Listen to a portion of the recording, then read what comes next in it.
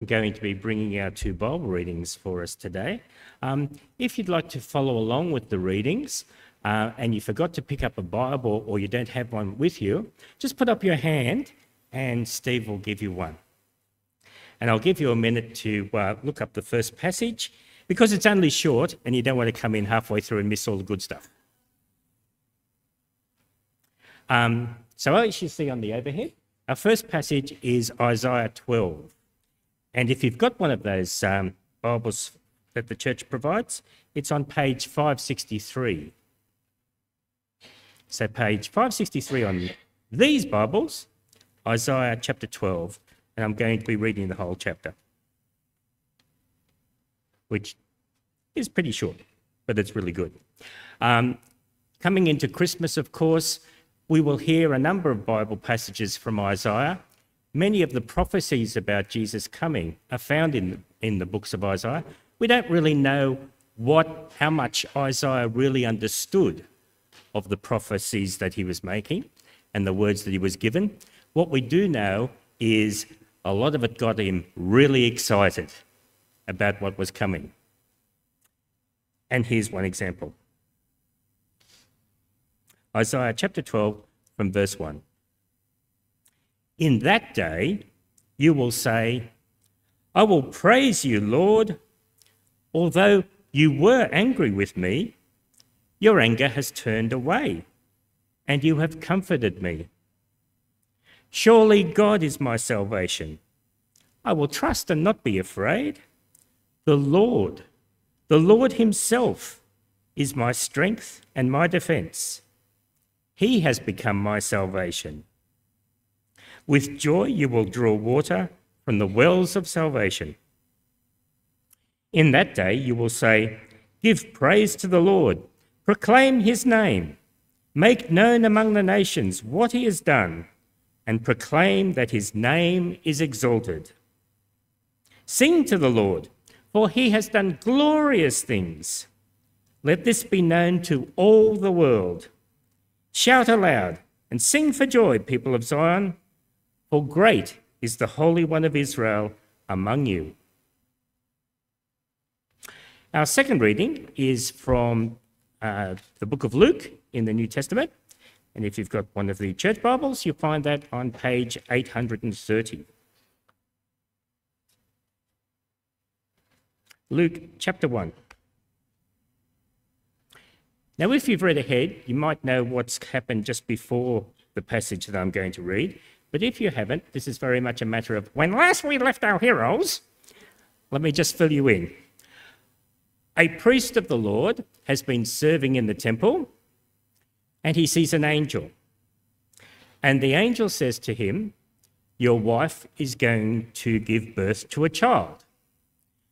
The priest, whose name is Zechariah, says, is this some sort of joke? I'm really old.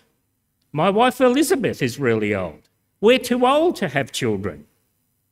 The angel says, this is a promise made to you from the Lord. It will happen.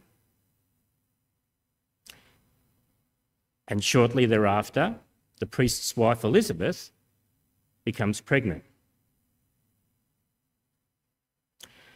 Fade out. Fade in to a different scenario.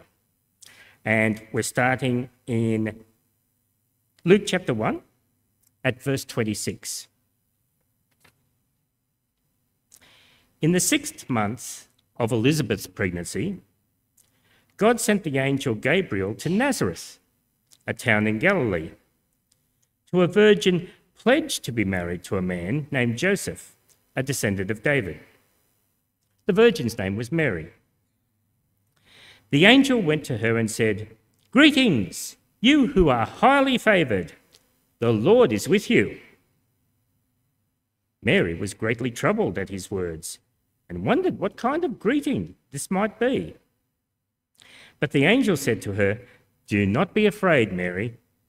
You have found favour with God. You will conceive and give birth to a son, and you are to call him Jesus. He will be great and will be called the Son of the Most High. The Lord God will give him the throne of his father David, and he will reign over Jacob's descendants forever. His kingdom will never end." "How will this be?" Mary asked the angel, "since I am a virgin?" The angel answered, "The Holy Spirit will come on you, and the power of the Most High will overshadow you. So the Holy One to be born will be called the Son of God. Even Elizabeth, your relative, is going to have a child in her old age, and she who was said to be unable to conceive is now in her 6th month. For no word from God will ever fail." "I am the Lord's servant," Mary answered. "May your word to me be fulfilled." Then the angel left her. At that time, Mary got ready and hurried to a town in the hill country of Judea, where she entered Zechariah's home and greeted Elizabeth. When Elizabeth heard Mary's greeting, the baby leaped in her womb, and Elizabeth was filled with the Holy Spirit. In a loud voice, she exclaimed, "Blessed are you among women, and blessed is the child you will bear. But why am I so favoured that the mother of my Lord should come to me? As soon as the sound of your greeting reached my ears, the baby in my womb leaped for joy. Blessed is she who has believed that the Lord would fulfill his promises to her." And Mary said, "My soul glorifies the Lord, and my spirit rejoices in God my Saviour. For he has been mindful of the humble state of his servant. From now on, all generations will call me blessed. For the Mighty One has done great things for me. Holy is his name. His mercy extends to those who fear him from generation to generation. He has performed mighty deeds with his arm. He has scattered those who are proud in their inmost thoughts. He has brought down rulers from their thrones, but has lifted up the humble. He has filled the hungry with good things, but he has sent the rich away empty. He has helped his servant Israel, remembering to be merciful to Abraham and his descendants forever, just as he promised our ancestors." Mary stayed with Elizabeth for about 3 months, and then she returned home. Well, thanks, Rex. Keep your Bibles open in Luke chapter 1. It's great to be here this morning. Good morning to you, particularly if you're new with us or visiting today. My name's Joel. I'm a student minister here at Wenty, and it is good to be here this morning to open up God's Word for us today. We're going to be continuing in our Christmas series, How to Sing at Christmas, and that's where we're thinking about what stirs and fuels our hearts at Christmas time to help us to sing at Christmas time. Now, Christmas, it's a strange season in Australia because it's a time when Australians love to sing together. Normally, Australians we're not a big singing kind of country unless it's chanting at the footy match or belting out Bohemian Rhapsody at your friend's birthday party. We really don't like to sing together. But there's something about Christmas where Australians, even Andrew, loves to sing. What's going on? And particularly it's strange because for a society that's moving further and further away from the things of Jesus and rejecting the message of the Bible, we're singing songs that are all about Jesus and all about God's wonderful good news to the world. Don't you find that weird? Isn't that remarkable? What do you think's going on? Well, perhaps it is that the Christmas time reminds people of time of celebration with family and friends. It's a time of joy, of presents and good food. And so these Christmas carols are just reminders of times of family. And perhaps too, it's the end of the year. And so the Christmas carols remind us of there's been a year that's happened and we've got a new start ahead of us. Probably all those things stir our hearts in Christmas, but I want to suggest that it's actually something fundamental about the Christmas story itself. Something about the story of Jesus, God's Son, born into the world to come and save sinners, that stirs people's hearts at Christmas time, even when people don't necessarily understand or believe what they're singing about in these Christmas carols. Because what these Christmas carols hold out to us is light in the darkness, hope for the hopeless. They offer the promise of redemption and joy to those who are lowly and humble. We saw that in my favourite carol that we sung before, O Holy Night. Listen to these words again from O Holy Night. Long lay the world in sin and error pining, till he appeared and the soul felt its worth. A thrill of hope, the weary world rejoices, for yonder breaks a new and glorious morn. Don't those lyrics just capture a sense of hope for the hopeless, a sense of a new beginning, a new start, a sense of joy for those who have had a hard time? See, I think it's this feeling of humble joy that we get, that Australians get when we sing Christmas songs together, this joy of, and perhaps even a distant hope of the future, where we maybe experience joy and blessedness and redemption that Australians are longing for at Christmas time. I think that certainly stirs the hearts of Christians at Christmas time. It's a humble joy in the promises of God, a humble joy concerning the God who's shown us so much favour. This is actually the essence of the Christian experience. It's what it means to have a real and living relationship with the Lord Jesus.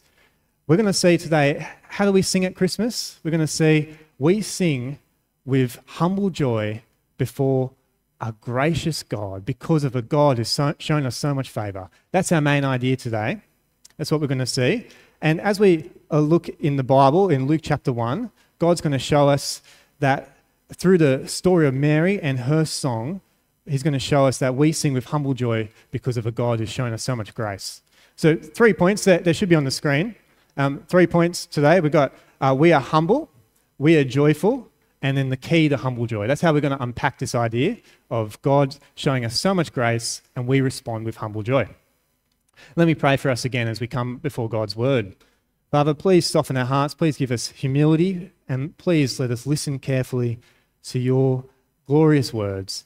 Please, Lord, help us to behold the Lord Jesus and your goodness to us in him, and to respond in humble, trembling, delightful joy. In Jesus' name, amen.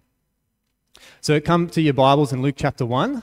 We come to a backcountry village called Nazareth in Galilee, and we come to the room of a young woman, a virgin betrothed to a man named Joseph, and she's there in a room. Perhaps she's curling her hair or doing some wedding planning, but she's there alone in a room. But then there's an unexpected sudden visitor with some surprising news. Look at verse 28.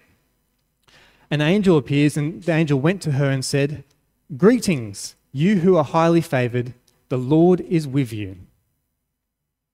Mary was greatly troubled at his words and wondered what kind of greeting this might be. But the angel said to her, "Do not be afraid. Mary, you have found favour with God." Wow, can you imagine this? A peasant girl in a backwater country town, young, unmarried, of low social standing, a nobody. But the divine herald, the mighty herald of the divine king appears to her, an angel of God with a message. And she's terrified. She's trembling. What's going on? A supernatural being is before her. But Mary has no reason to fear, because she has found favour with the divine king. The angel literally says to her, "You have found grace with God." God has looked upon Mary, and for no reason other than out of his own kindness, has shown her favour. He has a gift for her. That's what the word grace means. It means a free gift out of someone's kindness. Now, what has God done for Mary? Well, take a look at verse 31. The angel continues, "You will conceive and give birth to a son, and you are to call him Jesus. He will be great and will be called the Son of the Most High. The Lord God will give him the throne of his father David, and he will reign over Jacob's descendants forever. His kingdom will never end." Well, do you see what Mary's being told here? She's being told that God's promised long-awaited king, the king who would come in the line of David, the king who would restore the people of God, who would defeat God's enemies and would bring peace and justice and righteousness to the world, the king who would be God's very own son, the divine king, is going to be Mary's child. Mary's going to be the mother of the Messiah. Isn't that remarkable? And it's quite astounding and confusing for Mary, particularly because she's wondering, how am I going to conceive this child? I'm not married. But God, the maker of life, the one who created all things, will miraculously cause life to conceive in her womb. Not through a man, but through the Holy Spirit. That's what the angel tells her in verse 35. And this child will truly be the Son of God. Wow, how strange and unexpected is this great gift to Mary? And what's Mary's response? Well, she sings about God's surprising gift to her in her song. Skip over to verse 48, to Mary's song. She says, "For God has been mindful of the humble state of his servant, and from now on all generations will call me blessed. For the Mighty One has done great things for me. Holy is his name." And Mary knows that this kind of surprising act of kindness from God to her is just the sort of thing that her God would do. This is consistent with who God is.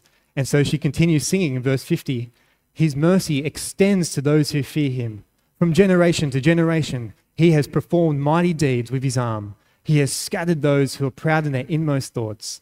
He has brought down the rulers from their thrones, but has lifted up the humble." See, this is the pattern of our God. This is the pattern of the real God, the God who's really there. He is a God who loves to show mercy and favor and kindness to the poor and lowly. He loves to offer redemption and forgiveness to the humble. He loves to offer hope to the hopeless. Yet God, he can't stand the proud. He can't stand the arrogant. He can't stand evildoers and the wicked. He will bring them down. And isn't this what we long for at a time like Christmas? Isn't this something what our world longs for? We want the wicked and the proud taken down. We want hope for the humble. We want the lowly to be lifted up.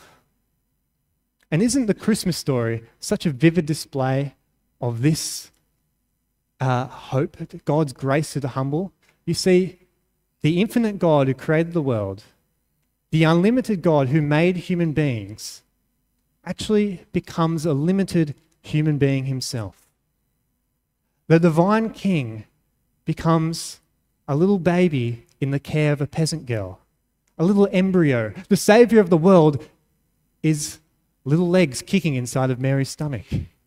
And this baby will grow up to suffer and die for the sake of sinners. Jesus will grow up to suffer and die, to be crucified on the cross, so that the humble may find favor and peace with God. That is what we are longing for, really, in our hearts, isn't it? But we need to be clear who the humble are.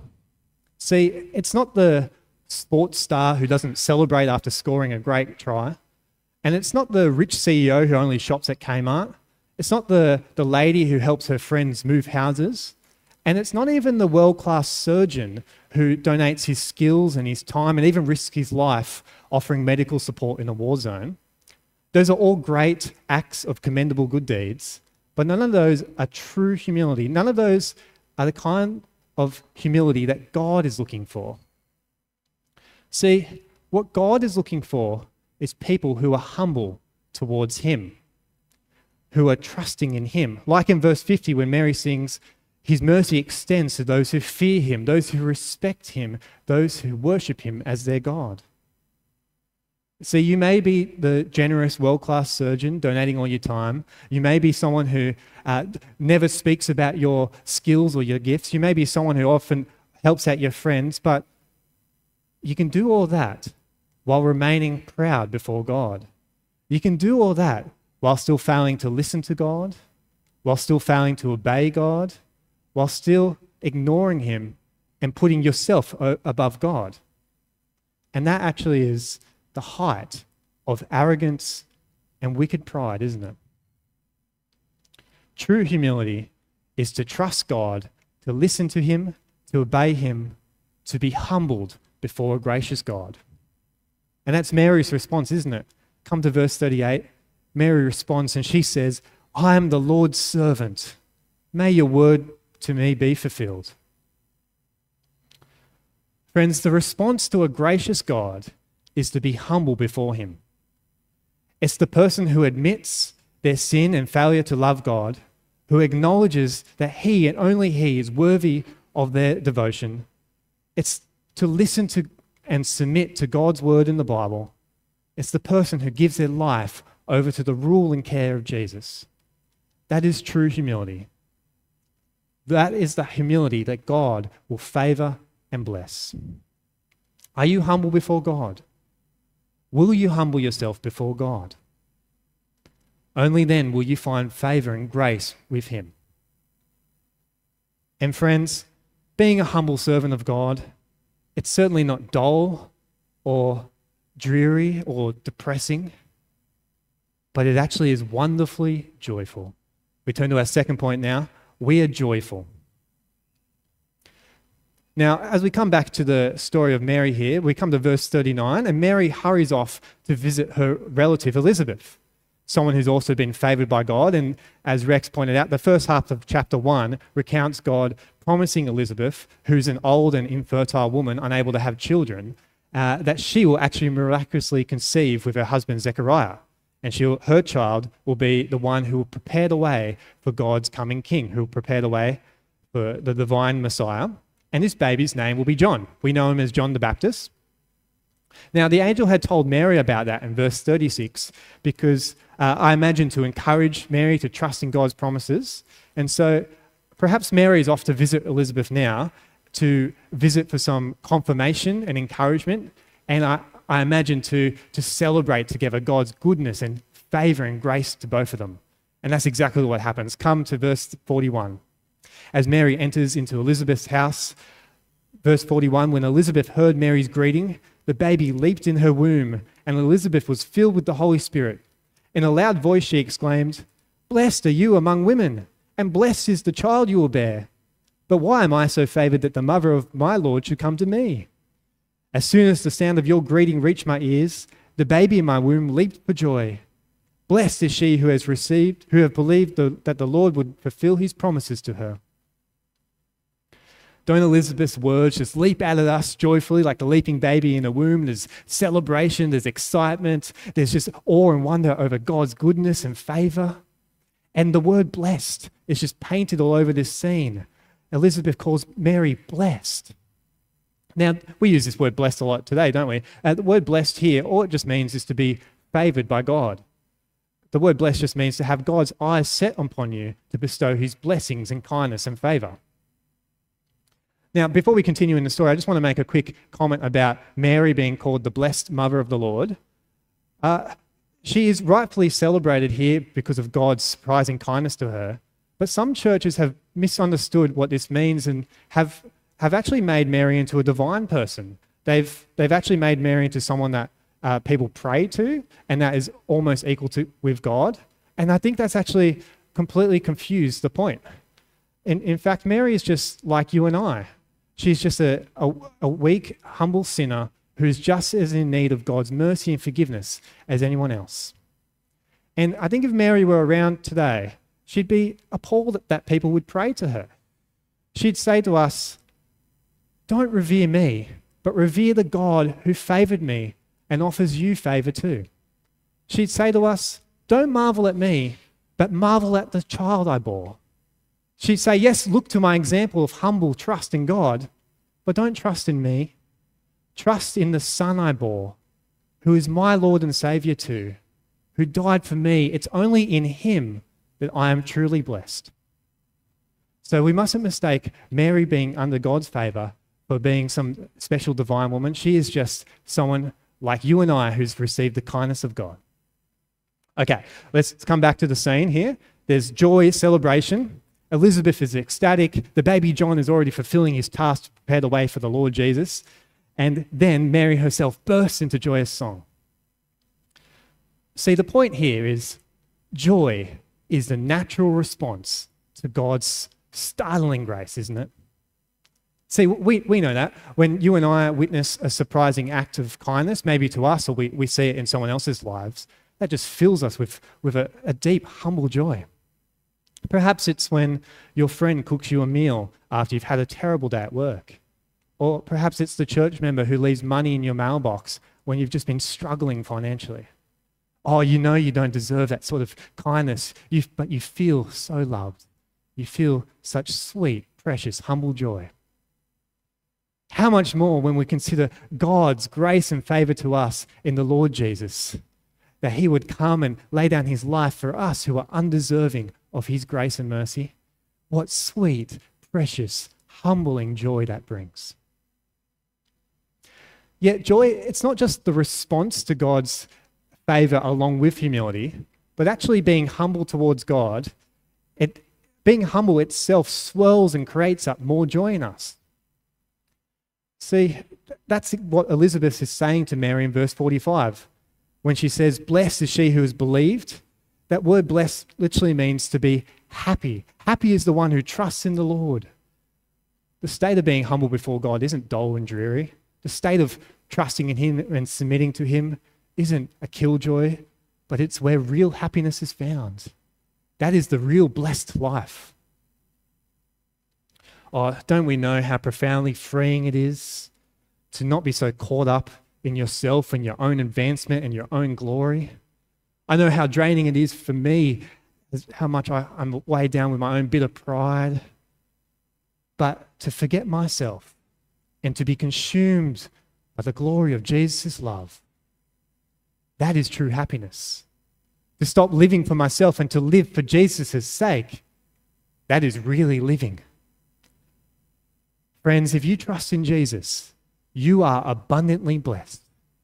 What favor you have received. God has saved you even though you deserved his judgment. And every honor and blessing and glory that belongs to Jesus is now shared with you. It's now yours too because of him. You are highly favored in the Lord Jesus. Wow, what joy, what happiness we have as Christians because of God's favor to us. Isn't that remarkable? Yet we so often struggle to match the reality of God's grace with our experiences, don't we? Instead of sweet delight drinking in from the deep wells of humble joy, we trudge through the mud of bitterness, envy, and despair, all the symptoms of pride, all the symptoms of failing to truly melt under the goodness of God, all the symptoms of still being proud towards God in our heart. But it doesn't have to be this way. It mustn't be this way if you've found favor with the Lord Jesus, because God has given us the key to unending springs of humble joy. And that's what we turn to now. Our third point, the key to humble joy. So how do we foster and experience humble joy? How do we sing with humble joy, not just in those fleeting moments at Christmas for a brief moment when we're trying to grasp onto a feeling, but how do we make the feeling and experience of humble joy, of peace with God, a reality to us always and every day through every season of life, no matter the sorrow and despair that comes even despite and through bitter tears? How do we experience humble joy before God? Well, Mary's song provides the key. Listen to Mary sing in verse 46. "My soul glorifies the Lord, and my spirit rejoices in God my Saviour." See, the word glorifies there, in the original Greek, it literally means to magnify.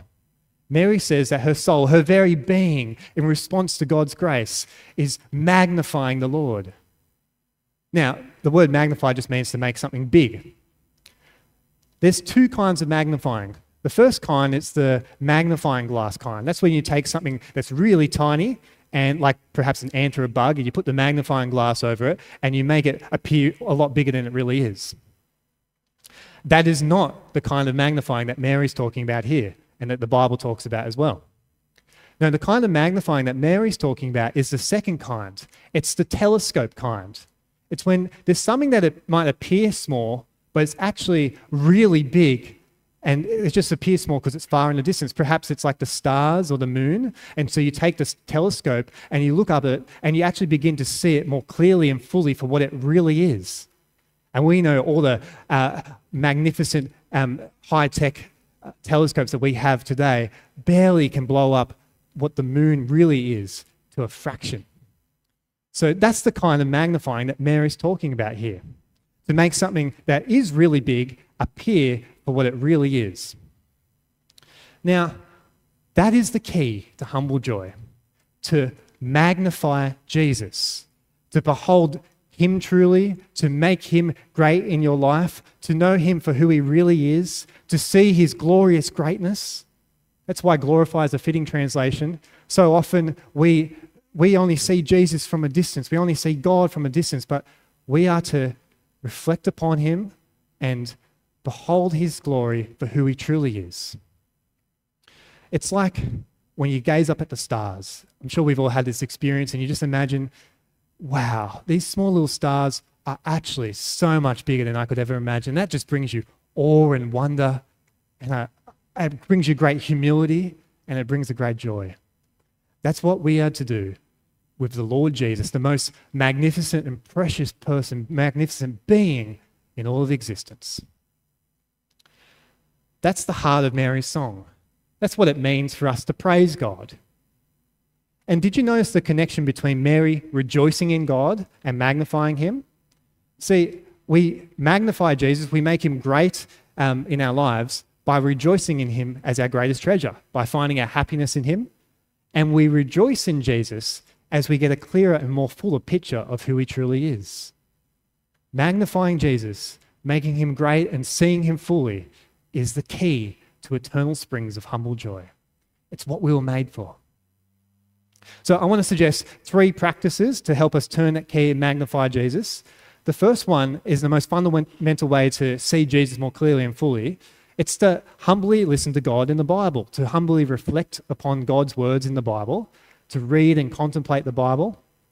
We see in Mary's story that she pondered and reflected upon God's words and promises to her, and she burst out in joyous song. Her soul magnified the Lord.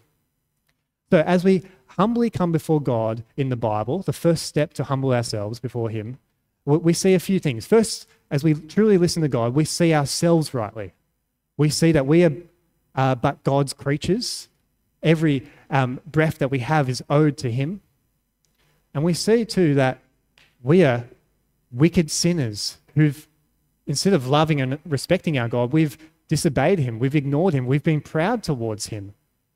And that is terrible. And we also see that this God is actually holy and magnificent.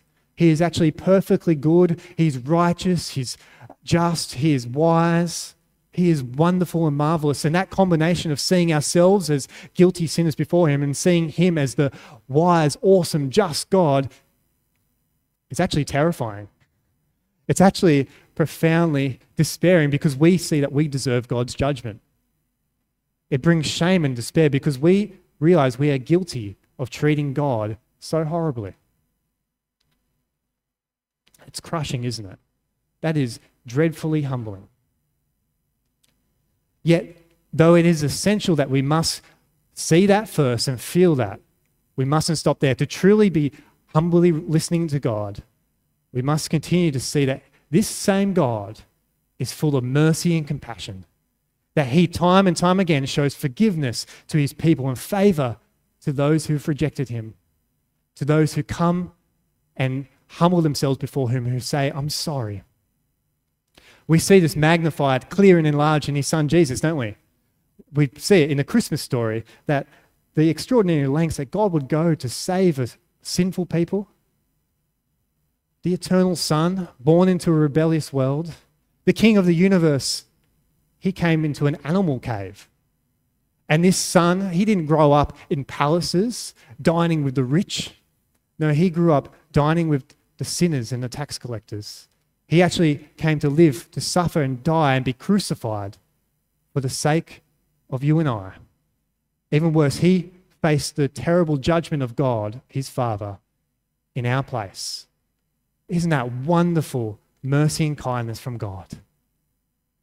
When we truly grasp that, when we truly see that clearly and fully, our hearts melt, don't they? Tears flow. Knees bow down, arms lift up, voices cry out, our souls glorify the Lord, and our spirit rejoices in God our Saviour. Doesn't that just melt your heart as we magnify Jesus by pondering the Bible? So, friends, brothers and sisters, we must spend time humbly reflecting on God's word, to see and feel and love the greatness of Jesus, so that you see him clearly, you magnify him, and you will experience the springs of humble joy. Now, the second thing is, like Mary, to sing praise. See, praising God in song is profoundly powerful. Mary responds into song. She just bursts into song as the fitting response to what God has done for her. But the process is not just a fitting response, but it's actually what helps fan into flames our joy in Jesus. See, even in seasons of dryness, as we sing songs that are soaked in Scripture that are all about the goodness of Jesus, that show us our sin and our great God, yet his mercy too, well, that just fuels a fire in our hearts to greater love and adoration to the Lord Jesus. The very act of praising God fires up our hearts with joy in Jesus. And when we're doing it together, like when we gather here for church, well, we just make Jesus great for each other.